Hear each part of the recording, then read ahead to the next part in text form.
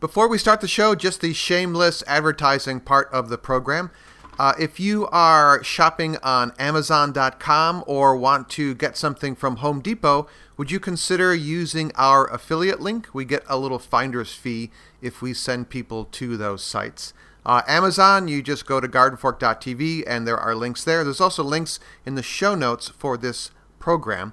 On your iPhone, there'll be a clickable link actually in the show notes here. And Home Depot, if you want to order a bunch of stuff or even one item, you can order it online and then pick it up at your store, and that saves some time. I needed some shower valves, which they didn't have in stock, so I ordered them online. They shipped them to the store, and I went and picked them up. So that saves on shipping, and I needed to buy some extra piping anyway for that job, so that worked out well.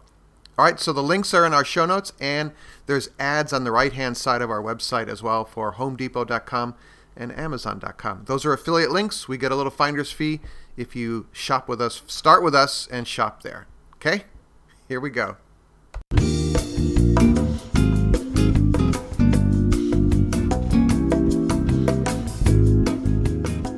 Hey everyone, welcome to Garden Fork Radio. You're here with just Eric.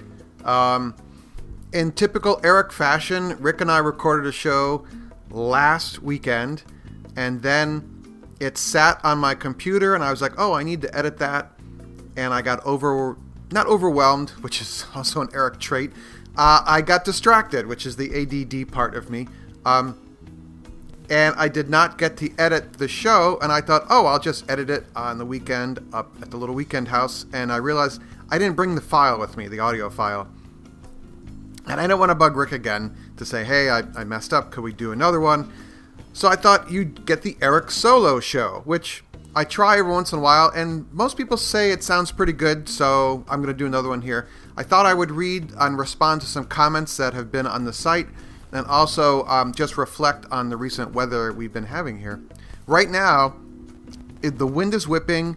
It is 9 degrees above zero, and the winds are gusting to 10 or 15. So it's like -3 to -10, depending on which weather station I look at. Wicked cold here on a Saturday. And who wants to go outside? The knuckleheads. So the Labradors are outside. The camera operator just took them out, and I thought I would take this opportunity to have quiet in the house to record a quick show. All right? On the East Coast here, we had Storm Juno, Winter Storm Juno, hit us. And we were in New York City, and there was a lot of local news coverage about it. And I'm always surprised at how New York City local news is carried through news stations throughout the country, to the point that people in Los Angeles are like, hey, Eric, we're hearing about the snowstorm. Which I just find interesting because I don't hear about other towns' news in New York City. So it wasn't nearly as bad as everyone said it would be. It really whacked Boston more. But what I thought was interesting was I read in the New York Times about the different weather modeling they're called models, storm models, calculations they do to figure out what a storm is going to do and where it's going to go. There's a European model and an American model, and evidently the European model, I don't know why it's called that, has been more accurate lately. And this storm more followed the modeling of the American model, the American calculation. But the point that I want to make here, and that I read in the New York Times article, which we will link to in our show notes here, is that if you're off by a couple of degrees, and in other words, radial degrees, like 45-degree angle, a degree of angle, at the beginning of the storm, you can be way off when it moves 50 miles or something. So this storm was out in the ocean and starting to whip, looked like counterclockwise, I think, onto the East Coast. And the fact that maybe the calculations were a little different at the get-go from where the storm is, it didn't hit New York like we were supposed to get 2 feet of snow in New York City, and we got about 6 to 8 inches, which is very doable. It did whack the northern coast, but it was interesting. The other thing to think about is that this storm was kind of had 3 different factors. We always get a lot of weather from the west, and it's always influenced by weather coming up from the south. And then we have, I guess they call it the polar vortex. We have weather from the north coming down as well. So it kind of hits and makes this perfect storm thing. That being said, there was a lot of hoopla about, well, why'd they shut down the highways? Why'd they shut the subways down? And I actually think that they should shut down the roads more often. I think a lot of people are out on the road when they really shouldn't be. I think all-wheel drive kind of gives people an invincibility that they shouldn't have. State of Connecticut, they shut down the highways, I think at like 8 or 9 o'clock at night on Monday night. And in the span of 24 hours after that, and they got a medium amount of snow, there were only 11 car accidents in that 24-hour period and 1 serious injury. So if you can imagine, if they didn't close down the roads and it was like an 8-inch snowstorm, how many more accidents you would have had. So I thought we should actually, close this down more often. It does have an economic effect, but this storm was supposed to hit at night, and they're like, just stay home. There are a lot of local businesses that'll take a hit from that. But in the bigger picture, you'll also have less accidents, and I think that's a good thing. So that was just my thought on that. If you guys are weather geeks, I'd like to hear from you about that. The other cool thing about a storm is, I wrote about this in our weekly email, but it's kind of it's an icebreaker opportunity to reach out to your neighbors if you don't know them very well, or just a reason to go check on them. If you have some older neighbors, you can just go over, knock on the door and say, hey, I'm going to the store. Do you need some milk before the storm? And that can lead into a conversation about, is there anything that needs fixing in your house? I could come over. A lot of people are reluctant to ask for help. And if you offer it in not a real blunt way, but a kind of a subtle way, hey, if there's a little something that needs to be tweaked. It's also just a way to, even if you think your neighbors are self-sustaining, you could just go over there and say, hey, I'm running down to the store before the storm. Do you need anything? And that can pay off dividends down the road. The flip side of that is that on my block, actually, I have 2 friends, and there was an issue with a parking spot. And my one friend, I think, was really out of line. And these 2 people don't know each other very well. They both know me. And I said to the person, that's your neighbor, and you're both going to live here a really long time. So maybe you shouldn't have acted that way. It was kind of a little petty thing, but a lot of times the moment gets you wound up and you don't think about the bigger picture. And so think about that. It's just Eric being deep thought there. But that kind of thing can carry on for years. There was an incident with 2 of my neighbors a long time ago, and the one neighbor, every time I see them, they bring it up. Oh, well, when so-and-so did that, and now my phone is binging. Sorry about that. So, there you go. Deep thoughts from Eric about just getting along with your neighbors. But go knock on the door or call them. It's just the thing to do. What's really cool, we are up in Connecticut. I know my neighbors here, and they actually call, and they're like, okay, the power's still on, because the big deal up here is when the power is going to go out. And luckily, the power didn't go out. When the power goes out, I have a manual generator, and I have to hook it up and run it. So that means I have to come up here.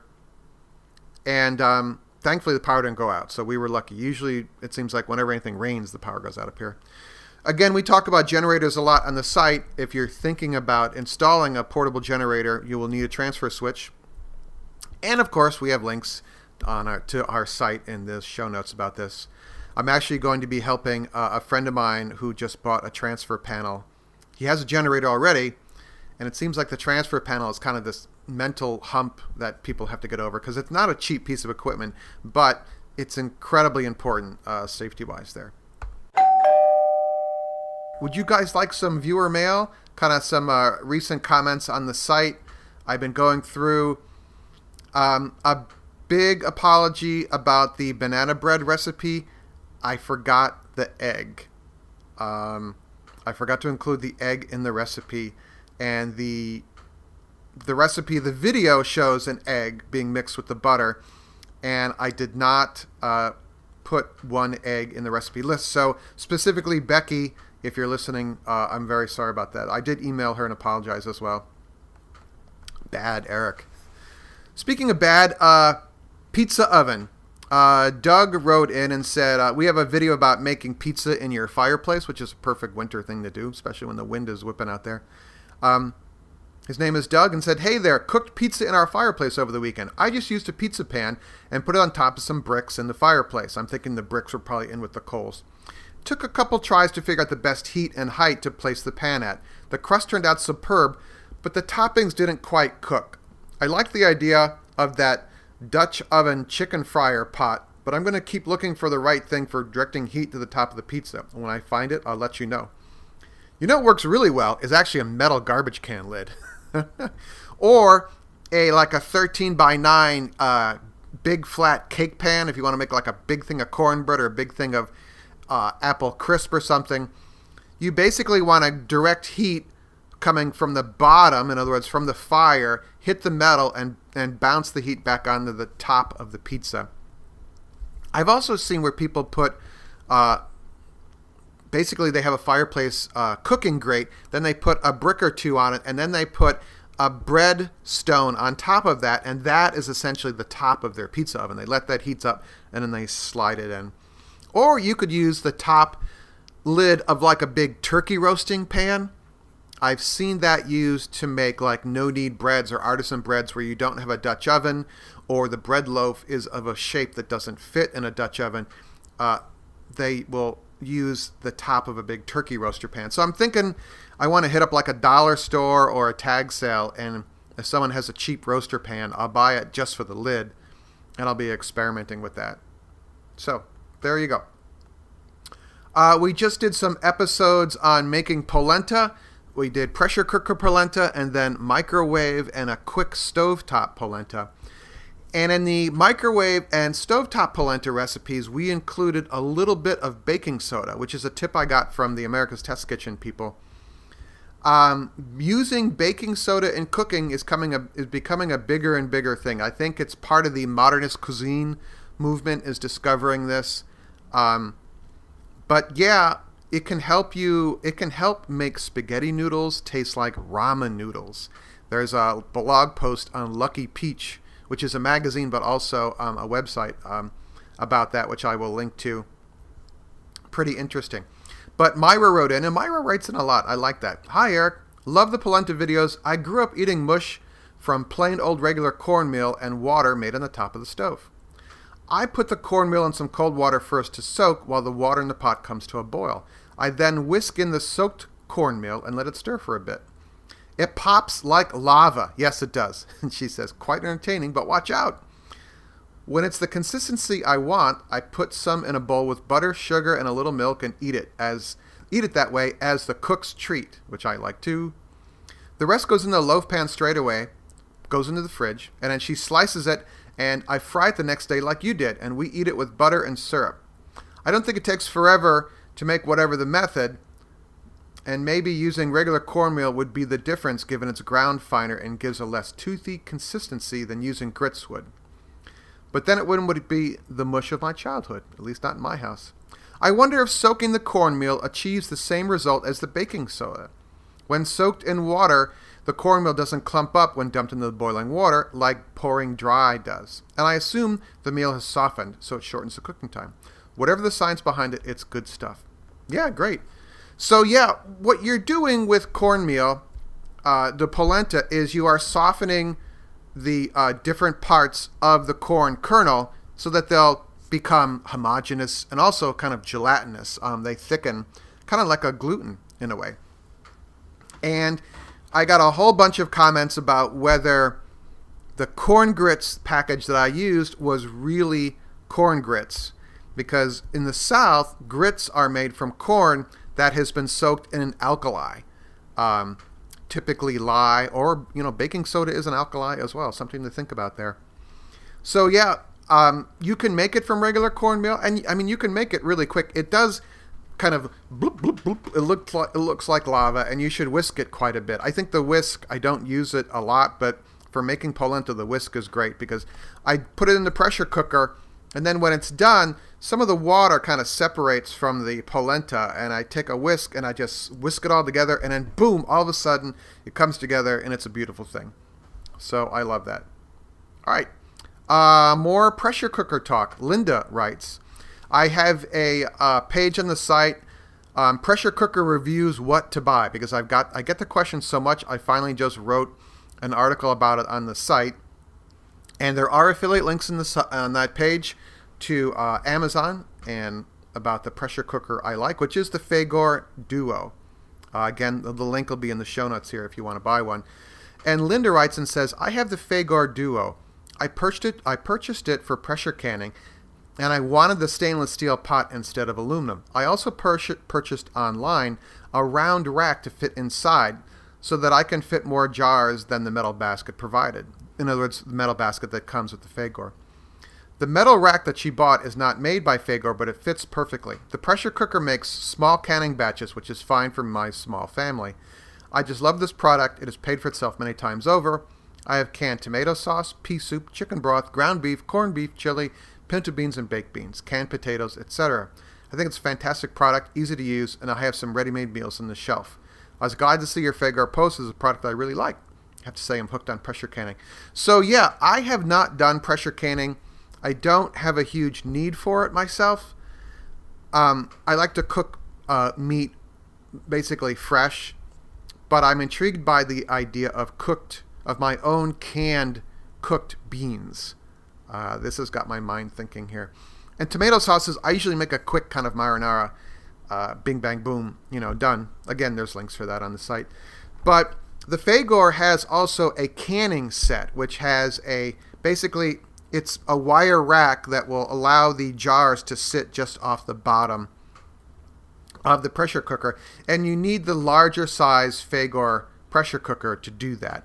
It's called the 10-piece canning set, I believe. I have a 10-quart, and I really like it. You can also get the slightly smaller one, the 8-quart, and it works just as well.